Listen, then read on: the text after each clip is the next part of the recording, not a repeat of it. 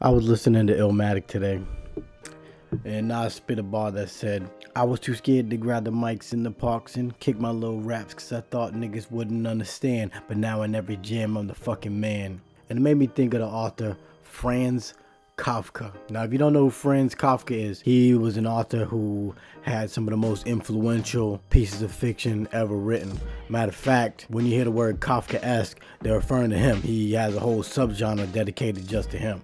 But he never sold a book when he was alive, never even published a book when he was alive. Matter of fact, he was ashamed of his art. He was ashamed of his work.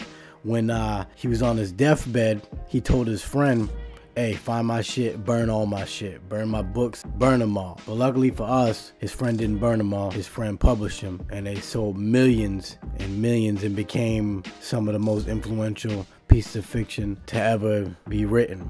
But he wasn't confident in his writing abilities. He just wrote on the side as something, as a hobby, and he was secretly ashamed of his work. He was afraid to kick his raps. He was like Nas before he started rapping in the projects. Imagine all the art we'd be deprived of in the world if everyone was afraid to kick their raps.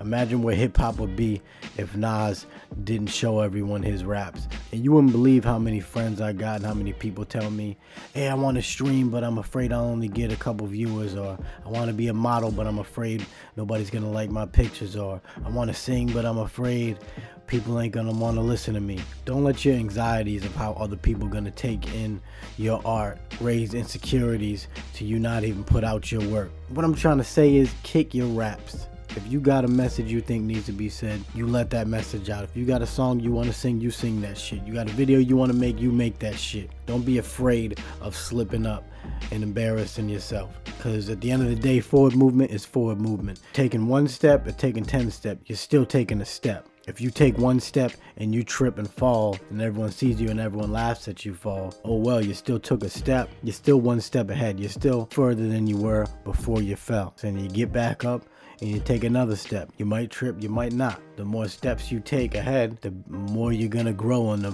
better you're gonna be than before you took a step. Taking a step and falling is better than not taking a step.